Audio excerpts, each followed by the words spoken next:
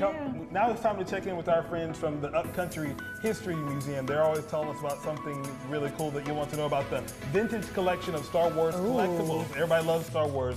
They were released in 2010 and have made their way to the museum. In this exhibition, Finding the Force, Awakening and Empire, you can see the collection along with original costumes from Star Wars, The Force Awakening film, and the Upcountry History Museum through November the 3rd. Again, you can always go to upcountryhistory.org for more information and stop by with all your friends, especially those Star Wars fans. More YC presented by Hamricks. Coming up next.